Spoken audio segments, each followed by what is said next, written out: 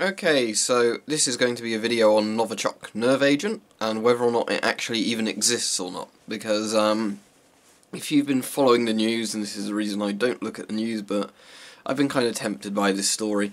They're saying that the Russian spy, or the ex-Russian spy, and his daughter and the policeman that were all poisoned were poisoned with a nerve agent called Novichok, which is this super deadly Soviet nerve agent that was around during the Cold War. And it's far, far deadlier than VX nerve agent, the most deadly substance on Earth. 8 times more deadly, in fact. And, you know, how can evil Russia be putting this stuff in our country that's going to kill everyone? Right, so, if we actually look at it, Novichok is supposedly 8 times more deadly than VX. Now, VX can kill you with 15 milligrams coming into contact with your skin. As I said before, that's an absolutely tiny amount. It's like if you had the tip of a needle, that would be enough VX on there to kill several people.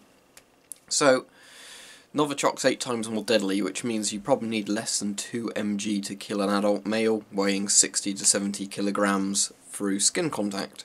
So basically nothing. So, we're now meant to believe that a nerve agent that is this deadly and has come into contact with 3 people, 2 of those people are purposely poisoned with it, have somehow not died, and they're recovering in hospital. You see, this is where this news story sort of falls apart for me.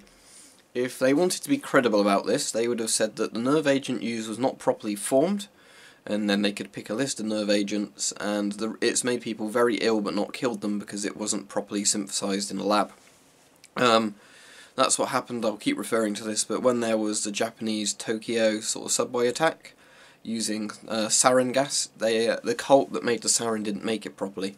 So where it should have killed about 4,000 people, it made 4,000 people sick, because the nerve agent was just as efficient as it should have been at, you know, getting onto people's skin and making them ill. It's just it didn't kill them because it didn't work quite right.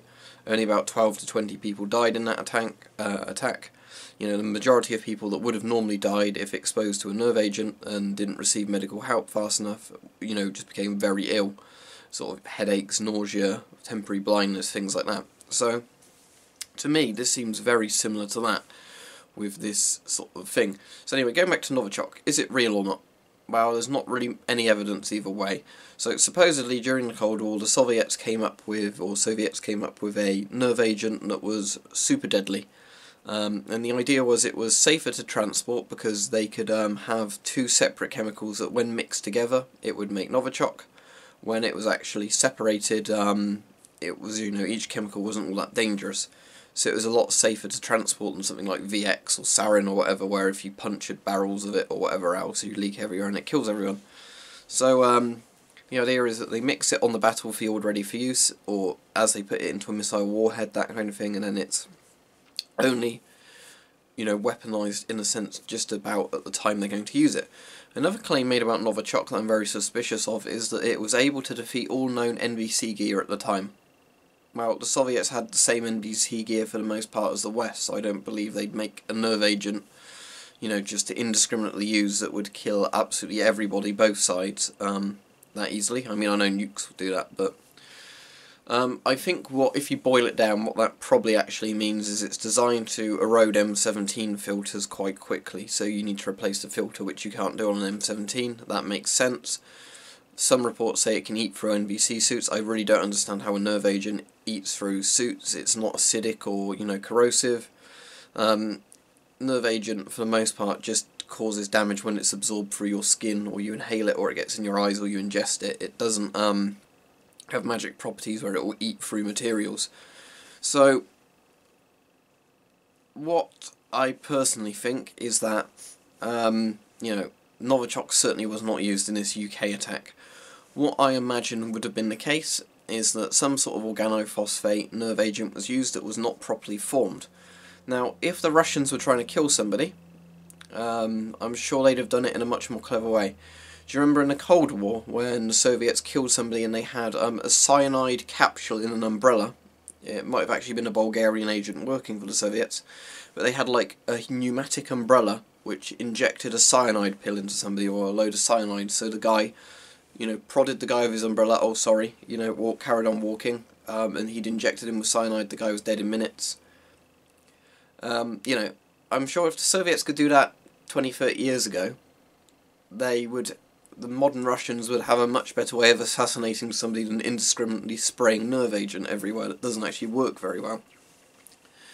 As other people have said, it's very suspicious with it coming up close to the Russian elections at the moment, that Russia will do an evil bad thing in the West, you know, because the West is so anti-Putin, so anti-Russian. As I've said before, the Russians get blamed for absolutely everything. I've got a bit of a nasty cold at the moment, sore throat, so I'm sure the Russians gave me that. I'm sure it was bio-warfare from the Russians. Interesting enough, the White House has already said they're not backing Theresa May on this, claiming that the Russians were using Novichok. Another thing is, let's say Novichok was massively produced during the Cold War. Let's say they've had it in the Ukraine and all these other countries in the Warsaw Pact ready for use. When those countries became independent, free of the Soviet Union, that stuff was probably still sitting in their warehouses. It could have gone anywhere after that. Not that I think Novichok was used, because clearly this chemical agent wasn't all that deadly if it's not managed to kill anybody yet, but, you know. So, my point is with that, though, is just how you have Kalashnikovs that have turned up all over the world to be used in guerrillas wars, civil wars and everything else, where, you know, they were all over the world in warehouses because the Soviet Union made so many of them, and the Warsaw Pact and everybody else made so many Kalashnikovs rifles, and then they obviously turned up, you know, wherever. That wasn't the Russians directly responsible for that. You could say the Soviet Union, I guess, was responsible, and they hadn't had much hindsight over what would happen if their empire collapsed, but they didn't really think about that. But, you know, just as if this sort of agent was all over Eastern Europe, basically, ready for use, lots of those countries became independent and this chemical agent is still sitting in their warehouses, then yeah, of course. Maybe some nasty people got their hands on it, but to me this definitely seems like a poorly synthesized nerve agent in the actual attack, because it's made lots of people ill, as nerve agents would do, but it's not killed those people. Supposedly even more police now who have been at the scene have become ill, but then they were all fine again, so that's not really how a nerve agent works. At least not a working nerve agent, you know, it's designed to be a weapon of mass destruction, kill as many people as possible. So, yeah. My personal thoughts on it was that a poison was definitely used, and that poison was probably a poorly synthesized nerve agent. So the people who have come into contact with it have become ill, but it's not been very efficient at killing people because it's, you know, not made correctly. Saying it was Novichok used to kill them, and, you know, it failed is a bit like saying somebody had a nuke dropped on their head. Actually, it was Tsar Bomber, you know, the biggest bomb ever. They had a nuke dropped on their head, but they got some minor burns, and now they're recovering from those burns in hospital. It just doesn't add up. And I certainly don't want to be murdered in a war with Russia, because our Western politicians seem so hell-bent on starting a war with Russia. So there you go, there's my conspiracy video if you want to call it that, but I do not believe Novichok was used even if it did exist, because it's very, very deadly if it lives up to what it's meant to be. And another funny note is the bloke who invented it defected to America, and he gave them all the secrets on how to make it. So if Novichok was used, it's not like the West doesn't have the capability of making it themselves. Anyway, this is my video. If they purge my channel because of this, we know why.